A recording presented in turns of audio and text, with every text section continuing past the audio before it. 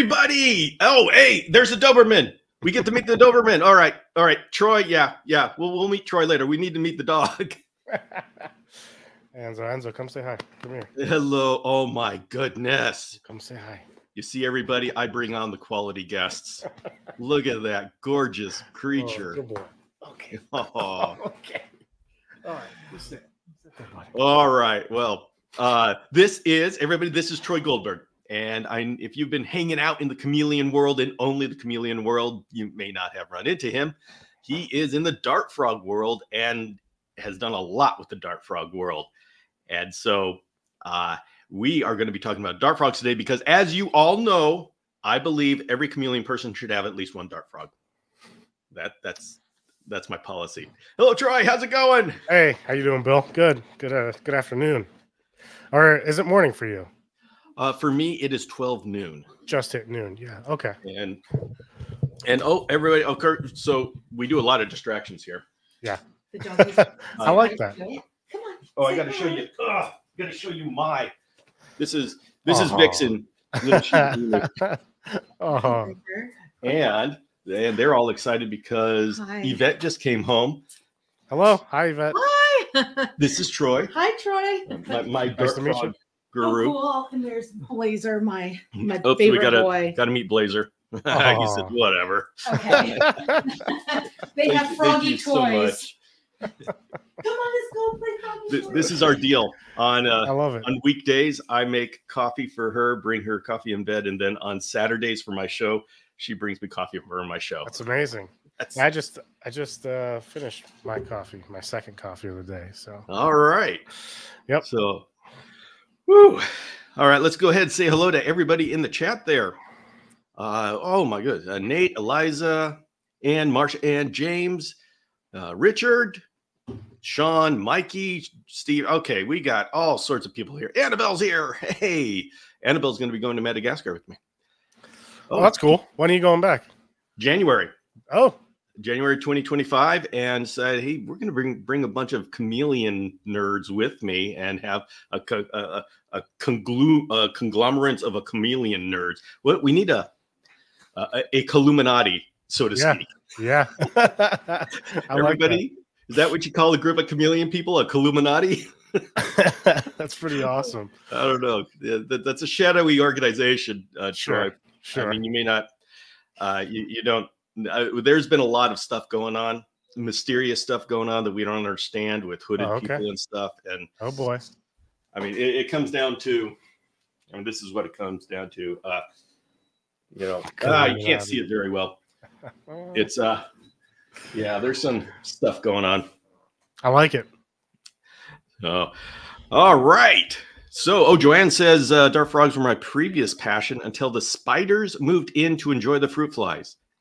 Yeah, it's unfortunate problem for most people that keep anything that feeds on really small bugs.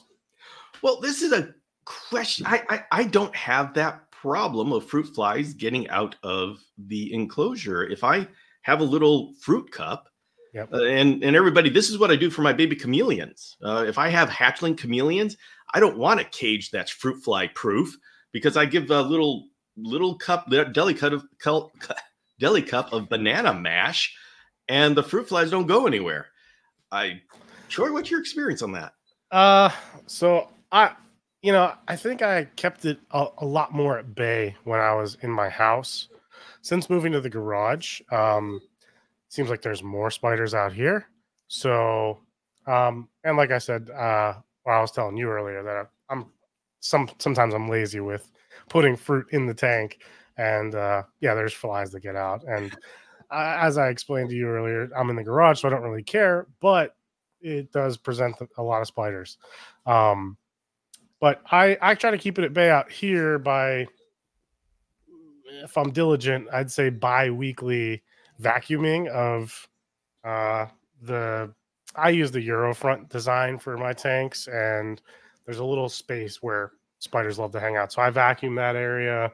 I slide the light shields over and I vacuum that area as well. I'm gonna let Enzo out real quick. He's just crying repeatedly. Yeah, we can't have the doggy crying. No, I'm just Oh, hey, Eurotech Tuning. Welcome, welcome. And and Eurotech, thank you very much for. If everybody saw the vlog this morning, Eurotech gave a nice long explanation of what he was doing with Knowles and Panther chameleons, and just and I'm going to interrupt here with Troy. I just did you and I did an interview about doing a community tank back here with Frog, Gecko, and Chameleon, and so that's been a fairly spirited discussion in the community as to, well, number one, okay, you can do it, but does that mean everybody else can do it? And how are you being irresponsible for showing this? And should you have different creatures in there that are all from Madagascar, and all very good discussion points. And so, I mean, and these things are absolutely things that we all need to talk about. Yeah. So, a whole vlog talking about that. Yeah, I saw your this morning. I watched that. I mean, I think it'd be irresponsible if you just like shared a video of it without talking about any of the issues that could come, like what we had a conversation about and the things that you've been planning for. If you didn't show that to the public and you just showed a video of Azurius with, you know, satanic leaf-tail geckos and carpet chameleons, and you just like put a random like reel up on YouTube or you know, on Instagram or anything, then I'd say that is painting a picture and kind of promoting it to just anybody to see it and think, oh, I can keep these things together. But the fact that you have made some videos and gone over, you know, and you know, talk about the actual planning and knowing the certain habitats of each animal, like, I think you're doing it the right way. And that's what I mean, I say the same things when, you know, because I've had cohab tanks with certain tree frogs and glass frogs and dark, and you know, and people are like, you can't mix them. I'm like, you can though. Like the things I have are not it's not possible for them to interbreed or crossbreed or hybridize, and their habitats, and some feed at night, some feed in the day. Like I go, you know, and I make videos as well going over that. But ultimately, you know, I think people that go to zoos and see these mixed cohab tanks that have no intention of, you know, knowing they're going to be in the hobby, you know, I think those are worse, you know, than people like us on YouTube or Instagram. Yeah. And there was a difficult discussion about the comment section. And I, after looking at it, I'm not happy with how I portrayed it. I should have what I should have said is that the people read the comments and they get encouragement from the comments. And the problem with the comments is they are very short. And so you don't have the time to, I mean, people making the comments don't have the time and space to explain all of the planning that they did. Exactly. And so it's like, I have to go in and say, okay, there's a lot of planning that goes on to this. And I said something about, okay, if you're making the comments, explain what you're doing. I think what I really wanted to say is make sure people don't read your comment and say, okay, it's that easy. Right. And I know it's tough. It's tough to write everything in a small comment. And then I have to come back later and say, okay, I'm ultimately responsible for this because they're going to say I went to his video. And they don't watch the video. They just read the comments. So right. Yeah. I mean, that's part of it. You know, sometimes you post a video going over everything that you need to go over and plan for something like that. And a lot of the times the viewer skips through that and goes right to the most popular point in the video, which is the unveiling of the tank and the animals. And they just see that and they go, oh, I can do that. And it's like, well, I put it in the video. You just decided not to watch the important steps of that, you know, but and it comes back on you always. And it's like, what do you want me to do? I want to say, everybody, please keep commenting. I love the interaction and the discussion. This is just a very difficult thing to work with because it's so controversial and people can just take it. Oh my, they go to Petco, they grab 3 animals and they throw it together in a too small cage and say, yeah, they're happy. It's like, oh, I can't be responsible for that. So, right. Anyway. I Oh, totally okay. get that. This is Stephanie. Stephanie is fangirling all over. Oh, you're welcome. I'm glad. I'm glad that we could help you with Yeah, building vivariums. and I would say, I echo what Stephanie is saying. If you all want to see how to do awesome enclosures and what awesome ones look like, Troy Goldberg's YouTube channel. It's Troy Goldberg's Garage. Is that the official name?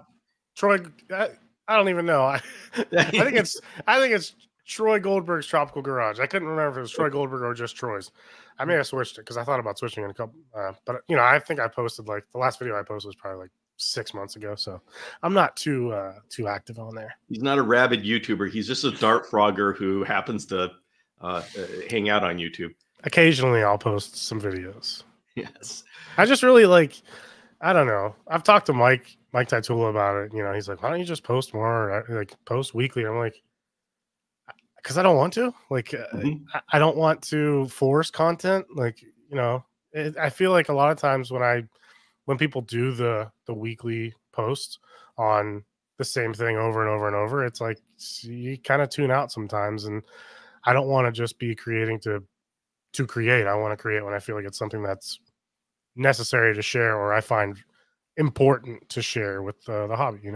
There is a huge difference between being a hobbyist that does YouTube videos and being a YouTuber. Yes.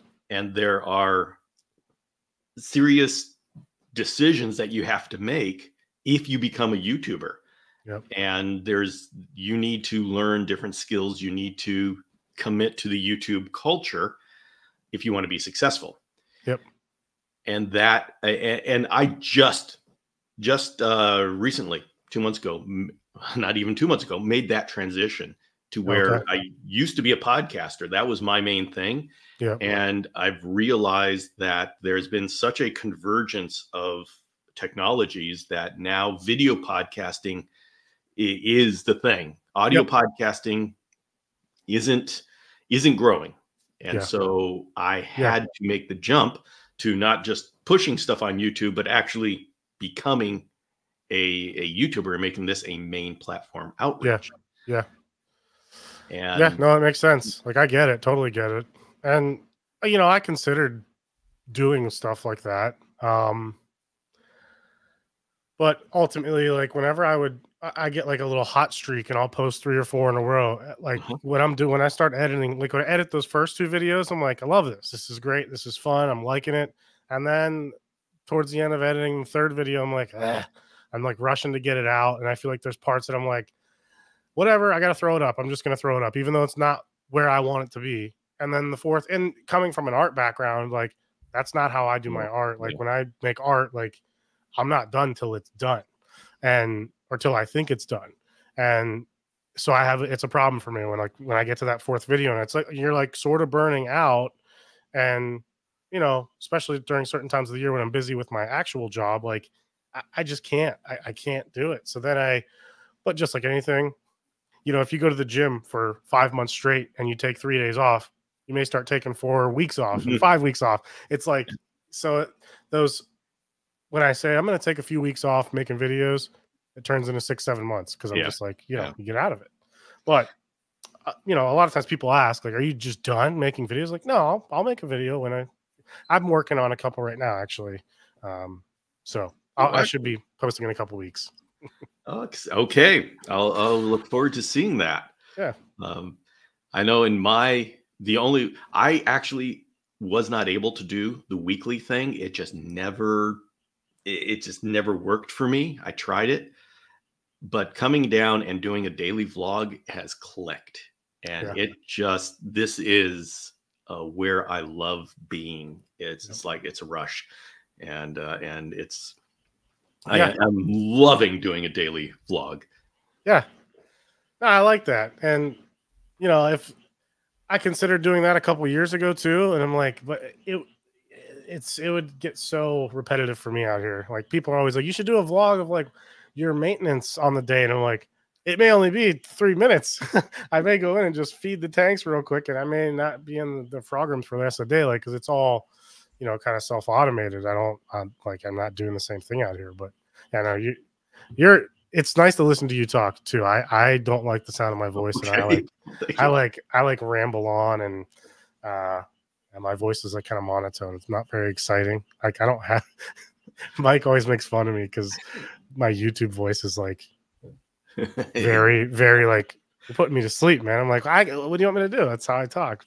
So, yeah. All right. Well, okay. So we've been sitting here talking shop, creator shop here, and we need to bring in the audience here who wants to talk about dart frogs.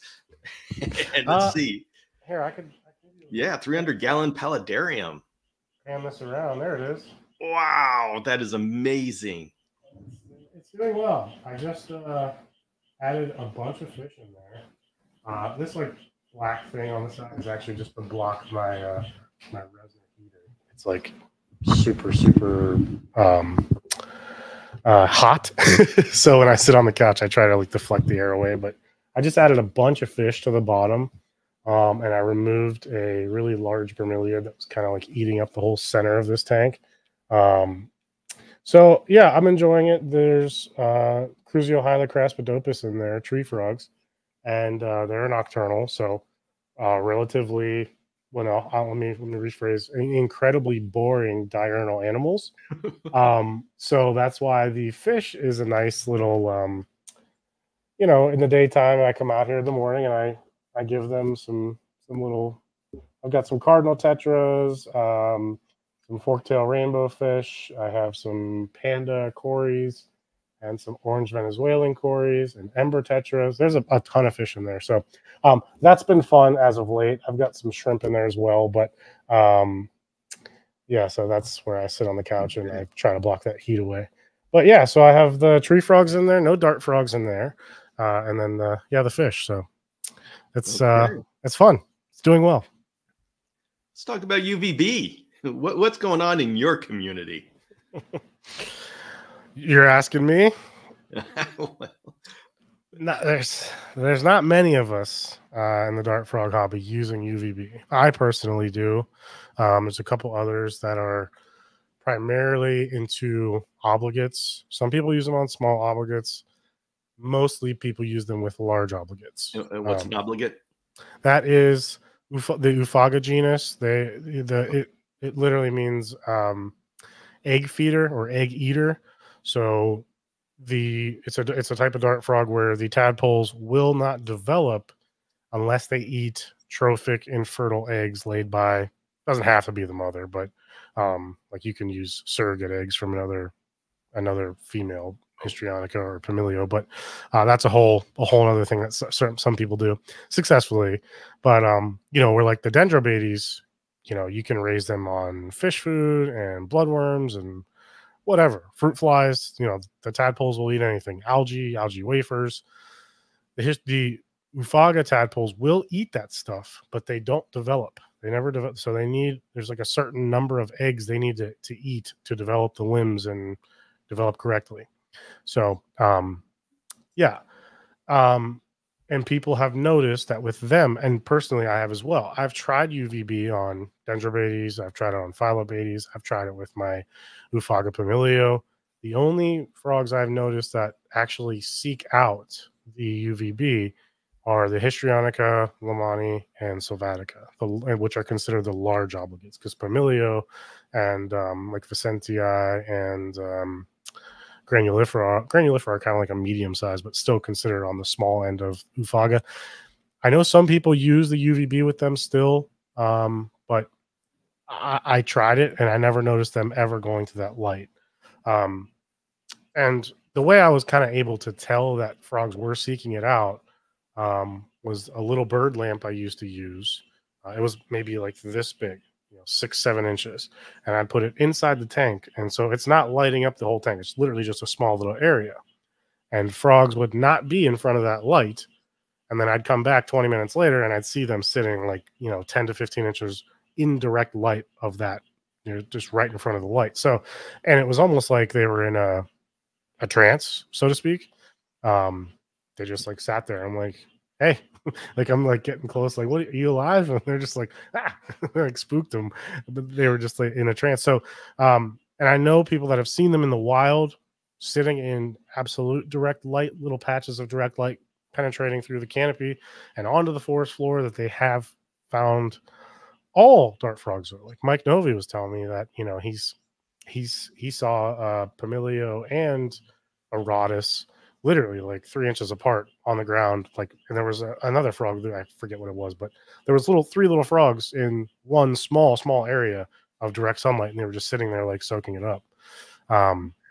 And he like when he was down there in Costa Rica, he like was nerding out with his temperature probes and all kinds of stuff. Yeah. And he said it was like it was hot, like where they were sitting in the direct sunlight. Like it was close to 100 degrees. Like you said, it was very hot where they were sitting. So, okay. Yeah. You know, we've got a bunch of chameleon people here. Let's go ahead and take it really high level. Say we just walk into the dart frog community. Could you give us just a brief tour of all of these words? Phylobates, dendrobates. What are we looking at when we walk into this hobby? Okay, so dendrobates are considered to be more of they're large, pretty bold. Like they're out a lot. You're talking Tinctorius, Auratus, Leucomelis. Those are the most popular dendrobatids that you're going to find in the hobby. And, you know, there's several different morphs and locales of each of those. Some are, you know, naturally occurring. Some are trait bred, and they consider them a morph, but really it's just it's a line bred frog. And so those frogs are also pretty easy to breed, and they are generally on the cheaper end of the spectrum because we can raise their tadpoles, and we can raise, you know, on a pair of frogs, you could raise easily 100 to 200 babies in a year. Where on the opposite end with the Euphaga, like I said, we can't raise them because I'm not, you know, I don't have trophic eggs to give them.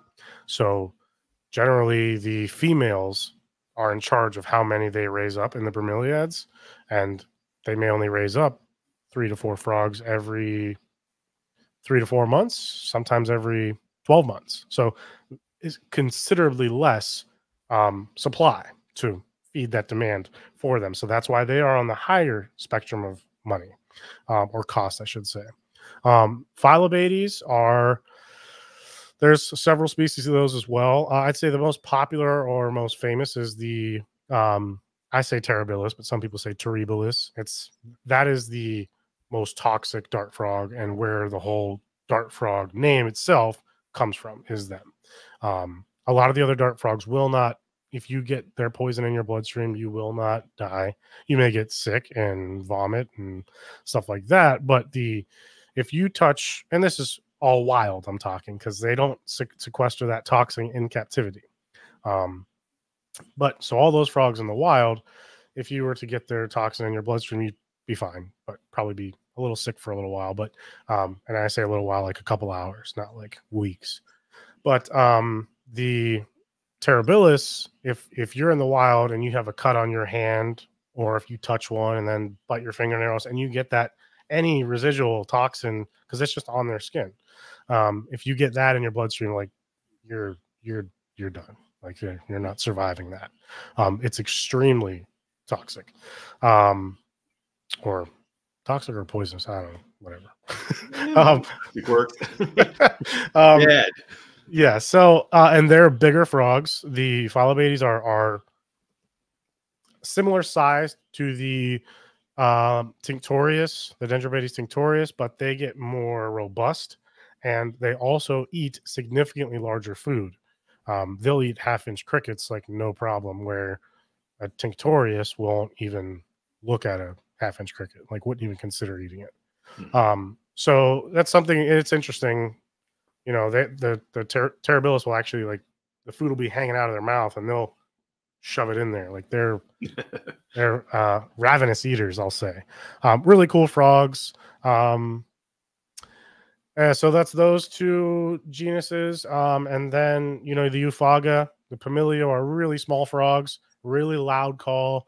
They're native to Panama, Costa Rica, Nicaragua, but a lot of them come from the Bocas del Toro Islands, and it's kind of cool. Every island you go to, the one island may have green and yellow, and the other island may be all red and white, and then the next island may be all blue.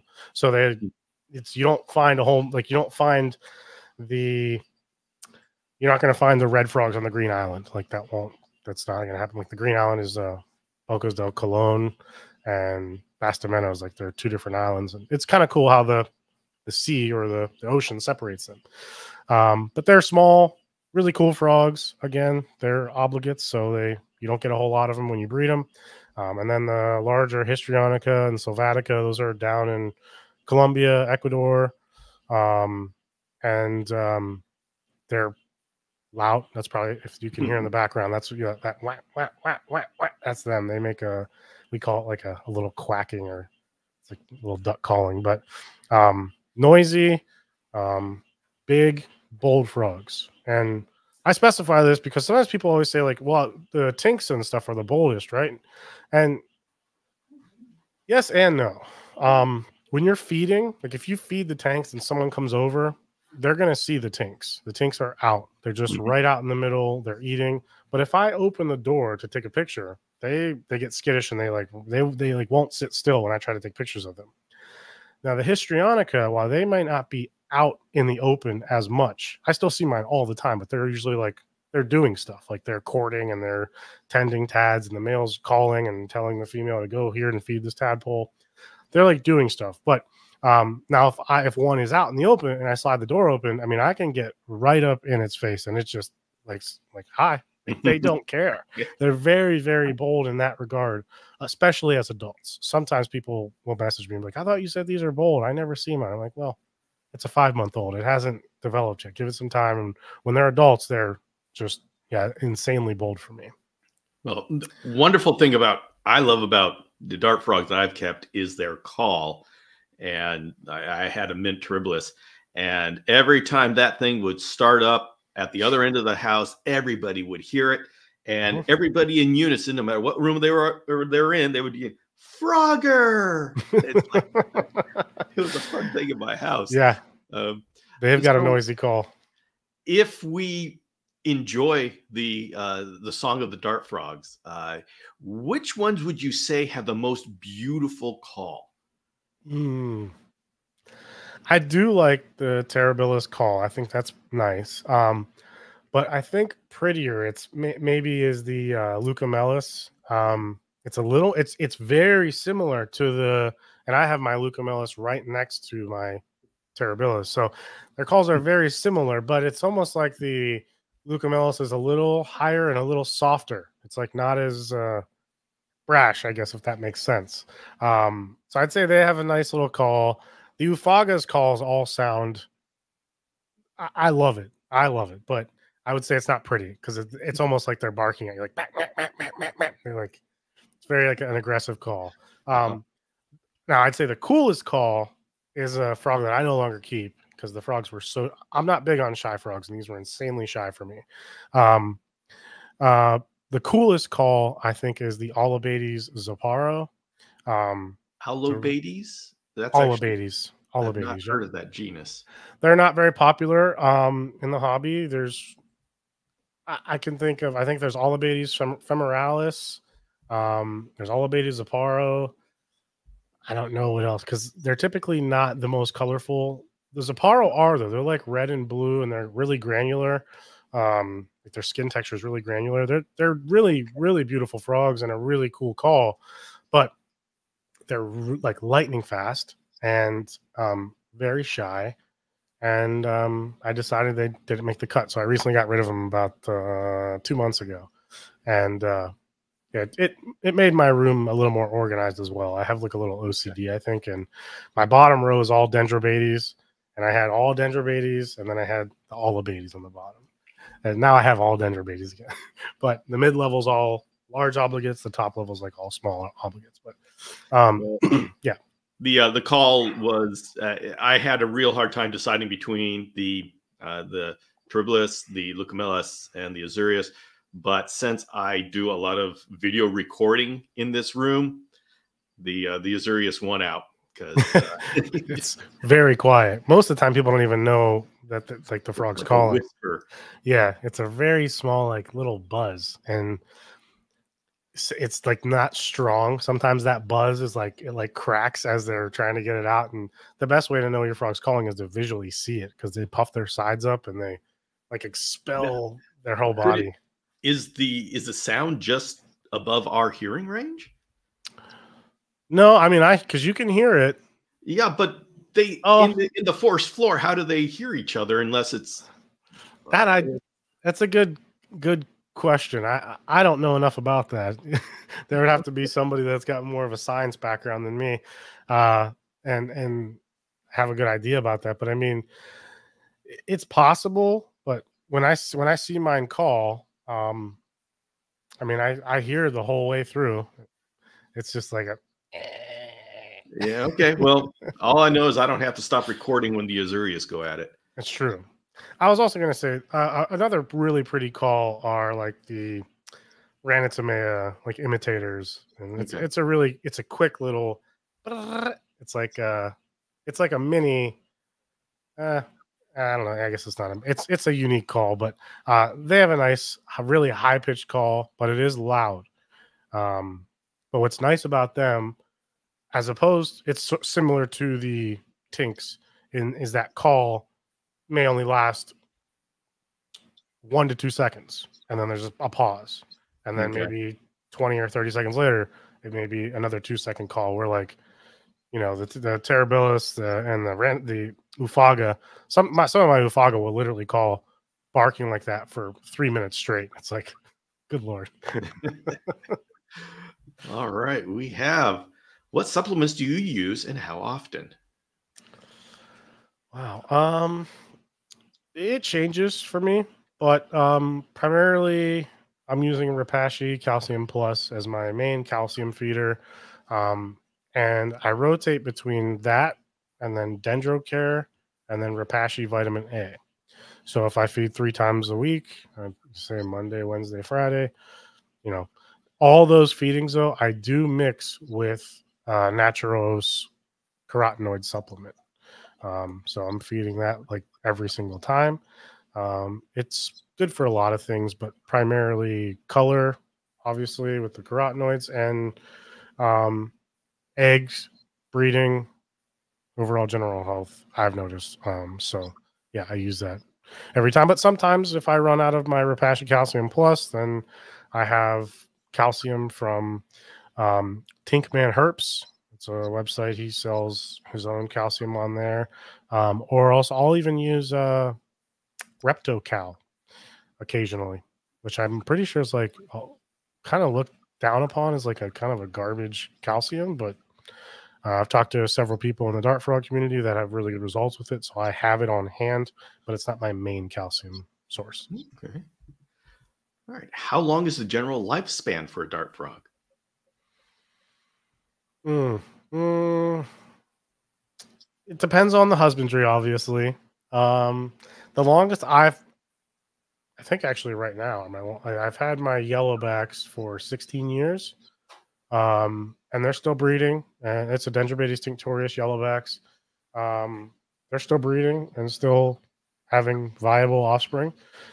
But I think the longest recorded in captivity is either 28 or 32 years or something like that. So it's pretty much double of what I've got right now.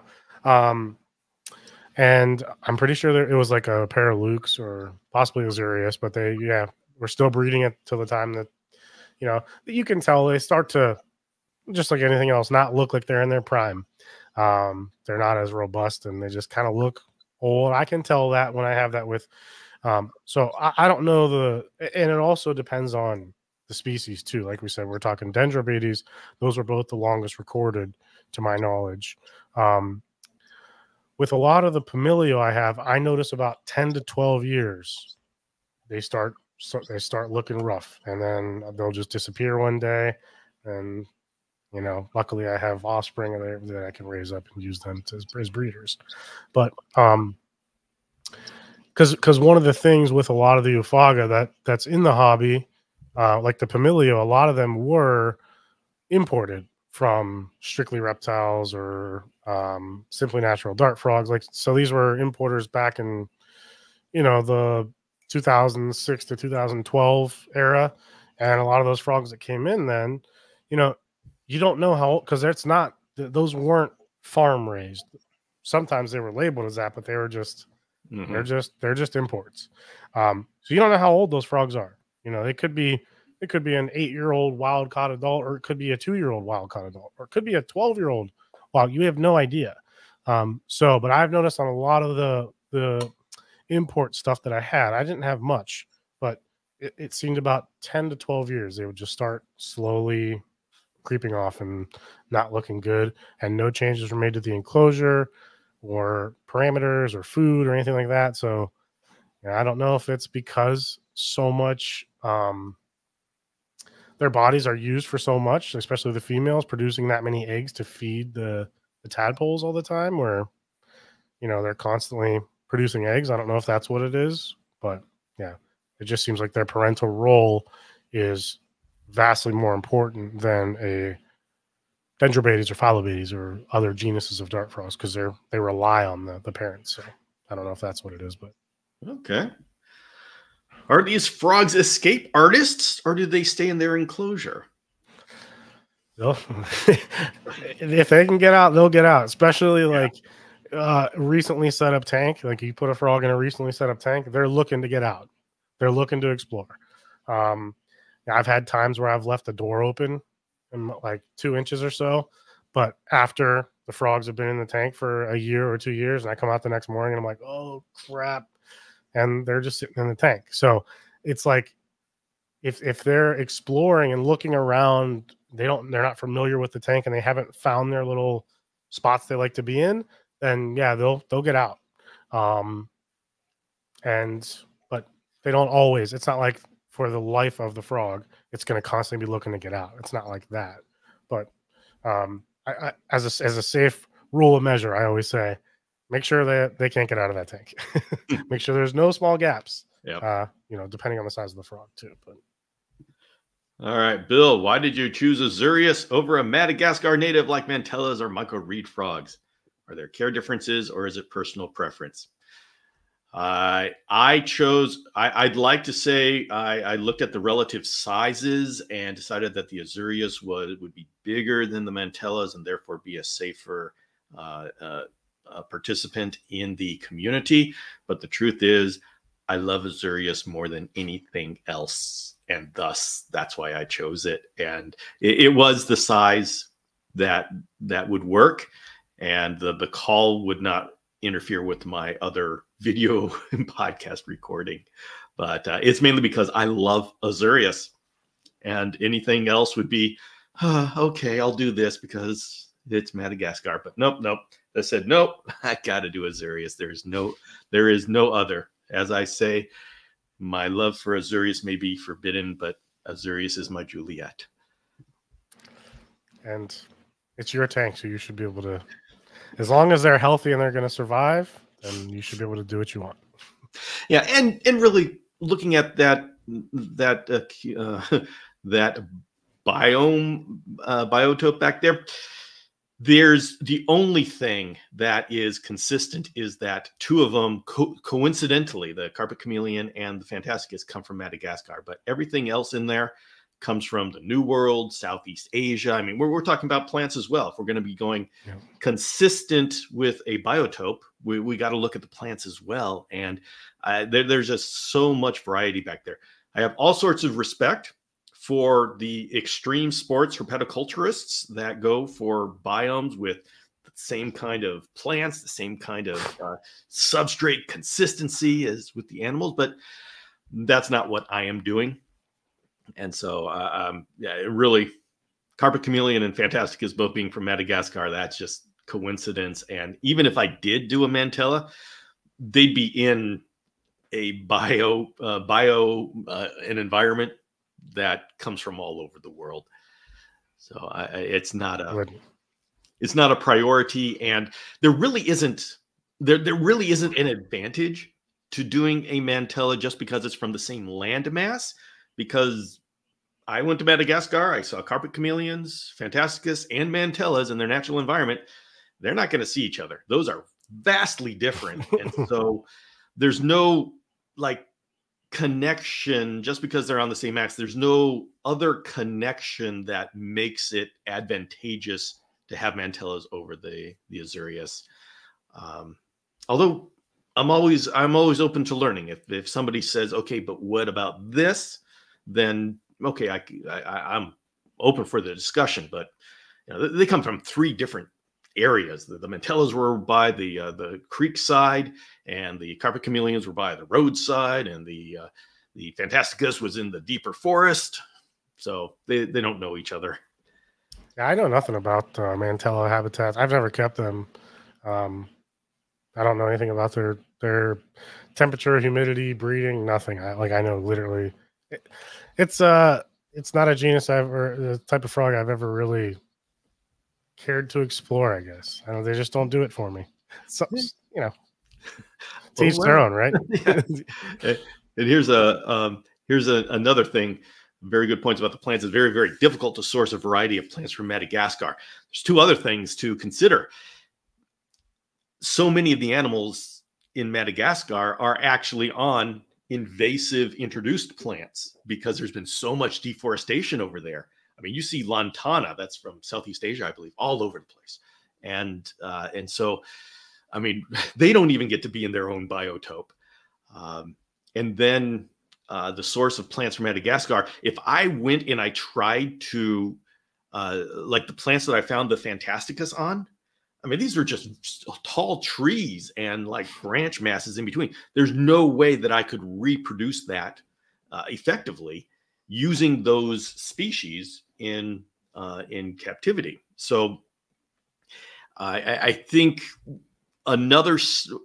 one challenge with doing the biotope approach is that it's very difficult to recreate, even if you have the same species, you're not creating that species at the age and size that your chameleon or gecko is using it.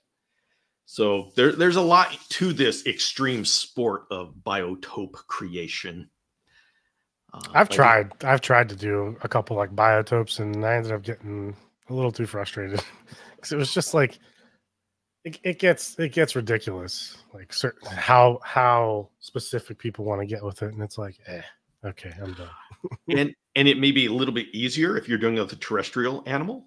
Oh yeah, but I'm arboreal. I love arboreals, and the thing is, we're taking a snapshot of something that's 6 meters, 6 meters up in the air, and how do I recreate that? In here, so we have an added challenge. Let's see. What makes an environment more enriching for them, as in objects to jump off of or plants to explore and hide in? Is that frogs or? Yeah. How do we make our frogs happy? I really just try and tell people, like a long time ago, when people would have dart frogs, they'd put substrate down and put some plants in the ground, and that's it. No background or anything like that. Even if you did a background and it's just a flat background, it doesn't really do anything. Surface area is kind of huge. So when I do backgrounds, I try to make angles of like with wood, and then I foam in between the wood and the background to kind of make a whole plane that's basically new levels for them to go to. So if I have a 20-gallon enclosure and I have the sides and the back done, and I've got all these planes, it turns into not a 20-gallon enclosure. It's probably closer to a 35-gallon enclosure because you're basically having it's like a double-decker tank. There's a lot more surface area for them to go to. So what it helps with is, I don't know about enriching, but relieving stress and frogs being able to get away from one another, that if maybe they're not getting along, it can kind of go away and go to a different level of the tank. Obviously, if it's the other frogs being really aggressive, it can chase it around, and you may have to intervene and break them up. But I wouldn't say more items to jump off or explore necessarily. Hide, yeah, potentially. But just having more surface area that's not just like, when people say they're terrestrial animals, not just a flat ground and plants, a flat ground with lots of levels and just surface area for the frogs to go to. That's what I try to do. And I try to create, and some of the pieces of wood, I sometimes it's hard for me to explain because I do things more so for primarily breeder tanks. So there's things you want to do for when you're breeding, and it's different for when you're setting something up for a display. But generally with breeding tanks, you want to have, with certain frogs, you need to have basically like almost like a walk the plank type of deal. Like it's good to have certain pieces of wood protruding out that a male frog can go to that and be at the highest point and present his call.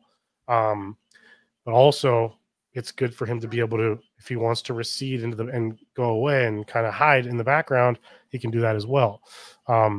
It's a kind of a balance you have to try to do. And it's nearly impossible for me to just explain that or even show in videos of me doing backgrounds. You don't really, I'm sure if you've probably seen some vivariums in person, that it's significantly different from when you see it on a video or a picture. You can't really get all the three-dimensional aspects of it from just a video and a picture. You almost have to see it in person to understand the depth that a tank may have for that animal. Well, that's the biggest change that I am going to be doing. Let's see if I can get that up here. So with this, as wonderful as it is, this area, I want to take out this plant here and create a more of a mound here on this side of the enclosure, so the dart frogs can hop up on there. And I'm not sure exactly what I'm going to make it out of, but yeah, I'll give them more surface there. I would use. So I'm trying to think of something lightweight and permanent. Have you ever messed around with like the cork flats? Like they use them for I think they use them for sound insulation or maybe awesome. Yeah, so it's like that. I get them from Zorro, but that stuff holds up really well, and you could probably just kind of carve a mountain out of it, or just a hillside, and kind of have that up against the background. Plants will root into it and grow up it. Or the other material I really like to use is a sponge mat, like filter sponge. I use that for all kinds of stuff, filling in voids. And then I foam over top of it, and I press the foam into it, so it creates more of a permanent structure there. But those are both two good materials to build up surface area. Because if you just use substrate or something natural that'll break down, that mound, you're going to have to keep adding to it. It's going to be there, and then it's going to slowly degrade, and you have to build it up again, which was always a problem for me 10, 15 years ago when I built a tank and I wanted to make like levels in the tank. And I did that with substrate. It looked really cool at first. And then a year down the road, now the levels were all flat. And so I'd have to do it again. I've used Great Stuff foam before. How does that rate? I use it all the time. I use the black. I like the black Great Stuff.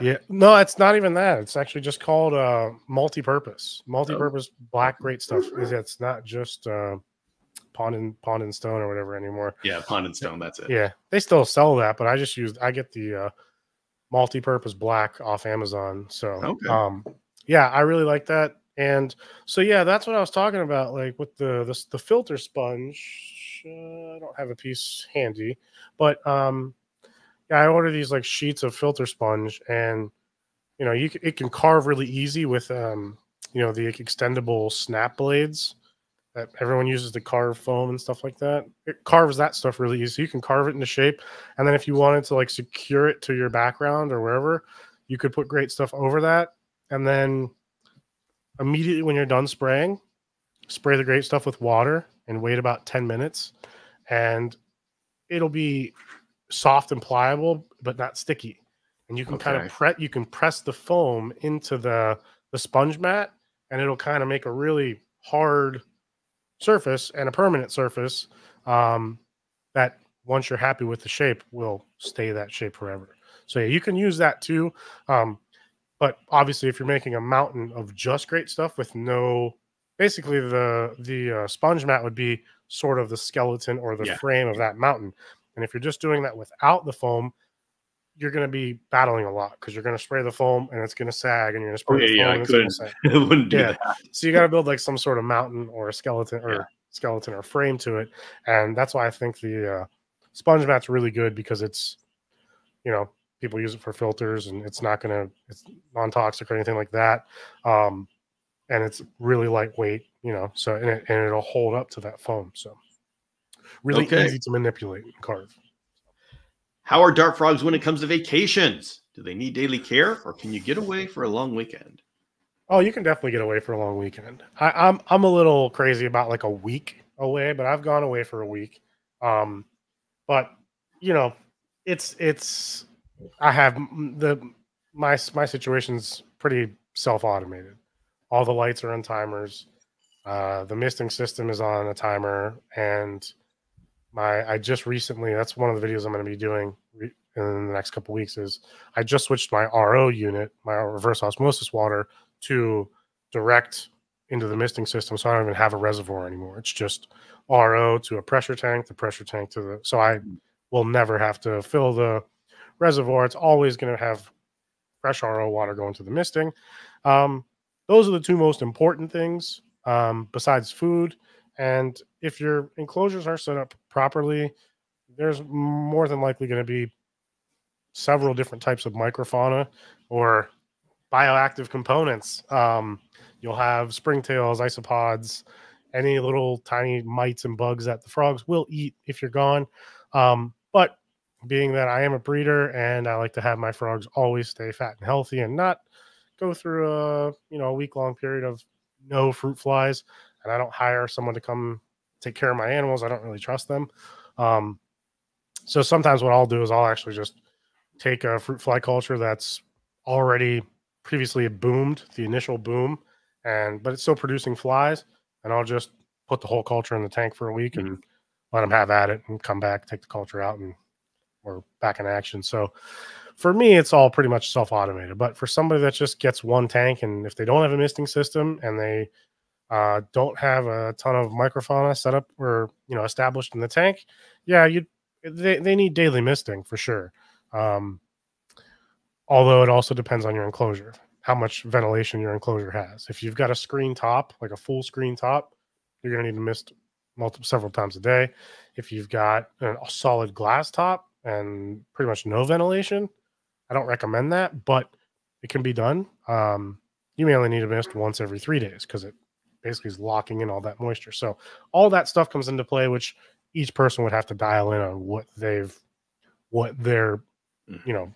personal situation has to, what they have to do. All right. What is a Santa Isabel? They are a very prolific breeding dart frog. I do not have any of them. I've never actually kept them, but some are pretty cool. They are, why can't I think of the genus? Anthonii is the species name. I can't think of the genus right now. They're a small dart frog with a very loud call. Okay. And they call pretty much all the time, and they breed all the time. And their value has gone down significantly because there's just so many of them. They are Epipitobates, I believe. Epipitobates Anthonii. Yes, that's what they are. Okay. It's another type of dart frog. People call them epips. A lot of people say it wrong. They say Epipitobates, but it's Epipitobates. It's epip. So yeah, they are. They're cool. I don't know much about them as far as keeping them. I know they're very hardy and probably a good good beginner dart frog, I usually recommend Leucomelas for beginners. I think Leucomelas are probably the easiest and most hardy frog for anybody that's never kept dart frogs. They do well in groups. They call similar to the Epipetabates anthonii. They call and do well in groups and breed relatively easy. So, yeah, that's what they are. Well, that segues into this next very important question. I love this. Any first-timer mistakes you could warn us against? What aren't we asking? So many. I'd say, well, as a hobbyist, what you're going to want to avoid is trying to hybridize dart frogs, because you will get significant backlashing from the majority of the other hobbyists. So it'll just be bad. So that's, I'd say, like, as an unwritten rule. There's no rules in the hobby, but or no laws, I should say. But that's kind of an unwritten rule that you don't want to crossbreed, you don't want to hybridize, you don't want to do anything like that. So first time mistake, just don't get a bunch of tinks, and then when you get eggs, get excited. Take those eggs and throw them out. Honestly, that's the most responsible thing to do. There's a whole reason we could go into, but I'm going to try and stick to the question because I tend to wander off. But mistakes in terms of keeping frogs, the husbandry, using tap water. If you don't know, some people's water is really harsh, and it's not advisable to use it. You want to use reverse osmosis or distilled water for dart frogs, not deionized. You just want to use RO and distilled. You can use aged tap water, or you can use the tap water that you've treated with like black water extract and stuff like that. You can use that for misting and water bowls. If you have water bowls in your tanks, you can use that. But that's a pretty common thing that some people do. Other than that, keeping your tank too wet, like I was saying earlier, I don't advise using a full glass top with no ventilation, because if you do over mist it and the tank gets too wet, the ground gets too saturated, the frogs they're very prone to bacterial infections and fungal infections, and it usually comes from the tank being too wet. So that's a problem. Another problem is keeping your tank too dry.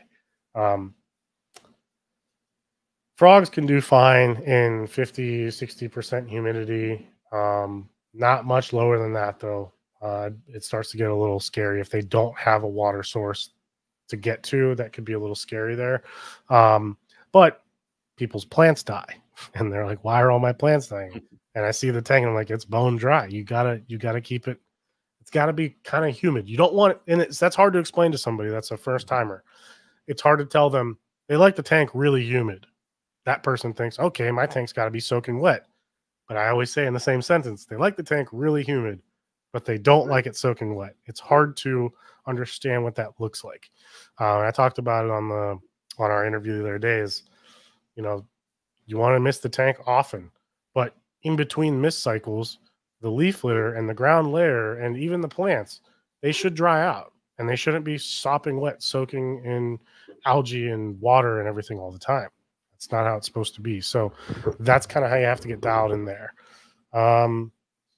Other first timer mistakes, leaving little gaps in the tank. I mean, I did that as a beginner. I built a tank, an aquarium, and I used an aquarium, a top opening tank, and I'd make it look what I thought was pretty at the time, which looking back is comical. And but on an aquarium with a full glass lid, there's nowhere for air to go, so the tank would completely get covered in condensation. And I'd take like a little rubber spacer or something, and I'd put it in front of the little lid on an aquarium that would tip up, so I could get some airflow at the front of the tank, so it wouldn't be condensation. And I found a couple frogs dried up on the floor about 24 years ago.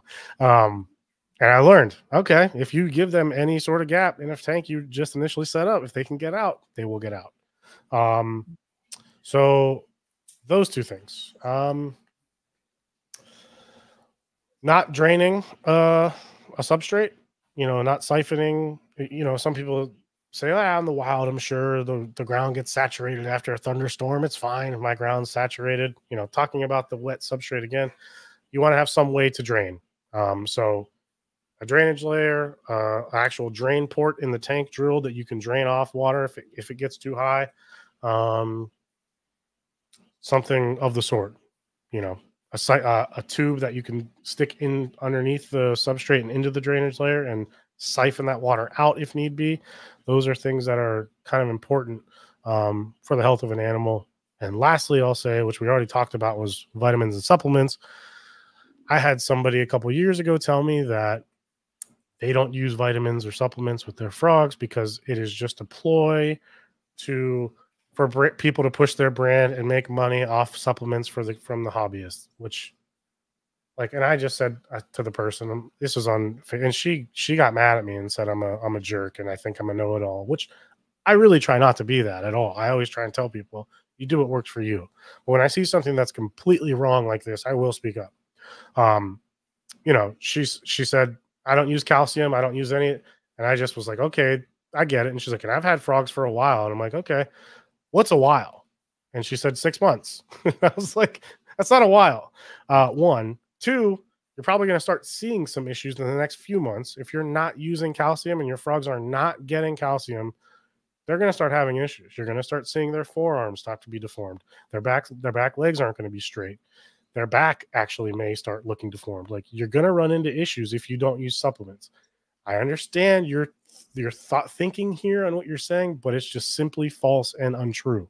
Calcium and several other vitamins are beneficial for these frogs and, dare I say, necessary for them.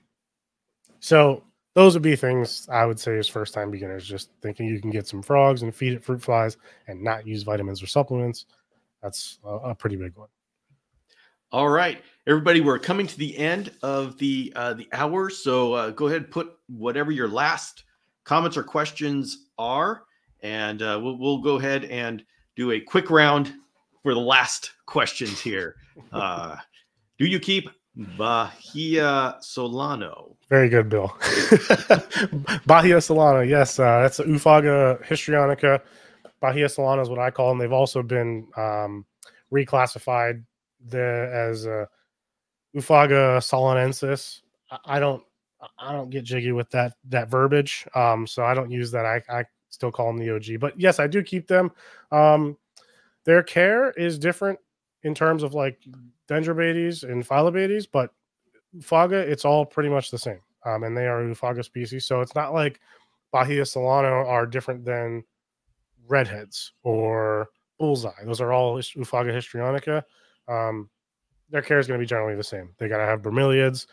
All my frogs and species, everything behind me, all these tanks, there's 33 tanks and I don't know, 5 species and a bunch of different locales and morphs. They're all kept the same in terms of lighting, misting schedules, humidity, ventilation. They're all kept the same. Besides the large obligates that do get the UVB, that's really the only difference between anything. So husbandry in terms of that, like, you know, your basics and your parameters, the same. But plant choice for breeding, they've got to have tadpoles, where Dendrobates don't need tadpoles or don't need bromeliads. Sorry, I misspoke there, but yeah. All right. Do you struggle with pests on your plants? If so, what do you do? I'm sure I do. I just don't know. Like Mike Tatul was talking about thrips and some other stuff. And I'm like, what are thrips? He's like, these little. I'm just like, I mean, I probably have them. I don't know. I don't really get too into it. I just let the tanks kind of do their thing. If a plant dies and or if it's dying, I try to salvage it and I'll take a clipping and try and put it somewhere else to regrow and try it again later. But I'd say the biggest pests I have are on bromeliads and scale. Scale is kind of a big pest of bromeliads, and that's the only one that really bothers me, because if a relatively hard to breed histrionica is raising a tadpole in a certain leaf axil that's got tons of scale on it, and the tadpole isn't fully developed, then that scale kills the leaf and the leaf no longer holds water, and I have to try and intervene and hand raise the tadpole by putting the tadpole in a little cup of water, and I have to steal the eggs from other frogs and give them to try and raise it on my own. and it's difficult and it's time consuming that I don't want to spend doing. So I would say scale is the big one for me. All right, now we'll do this. The last one. See noticeable benefits of sponge bottoms, or is it a convenience thing? It's quite a few things there. Benefit I would say is I don't ever have stinky drainage water. I don't have really the drainage water is not dirty because I don't use substrate in those tanks. It's literally just sponge mat and leaf litter over top of it or moss. But it's lightweight, number one. So without the use of substrate, I have started incorporating actual rock in my enclosure. Where I don't need to, where you used to have to, if you were using substrate and drainage layer and all that, it added a ton of weight. So most people, if they wanted to use rock, they had to go spend a bunch of money and buy universal rock, which no knock on them. I think they make great products. I just, if I could buy sponge mat and not use substrate, then I could afford to use the weight of a real rock. And I just like the look of the real rocks better, but, so that's a couple things that are an advantage there.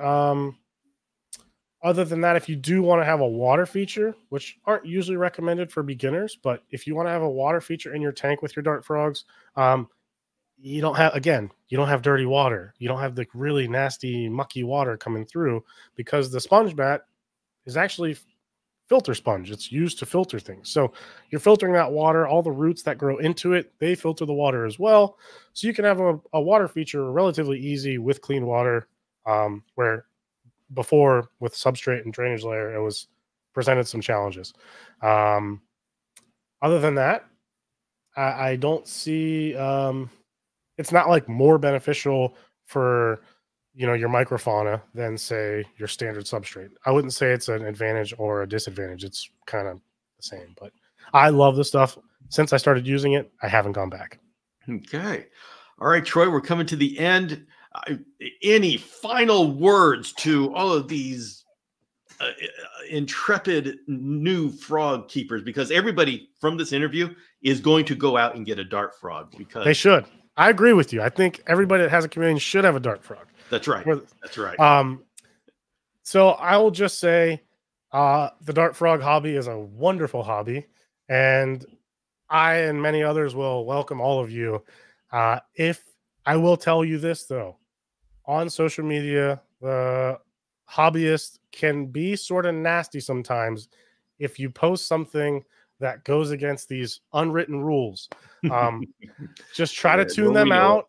Don't let them scare you away. There are good people out there and good hobbyists out there, mainly who have been around for a long, long time, not 2 to 5 years. I'm talking 10, 20 years that are willing to help you and guide you the right way. So I welcome you all, and I hope you enjoy this wonderful hobby. All right, everybody. Thank you very much. I will be back tomorrow morning at 5 a.m. for the daily vlog that comes out 7 days a week. And Sunday is always Meditation Sunday. And so we're going to be talking about more of a philosophical issue that deals with us in the chameleon community and really the reptile community. And so if you want to get up at 5 a.m. Pacific and hang out with me in the chat, I'm there live in the chat. But of course, you can watch it whenever you get up, anytime after that. So Troy, thank you so very much for joining us. Bill, thank you. We'll see you. Let's see. Hope to see more.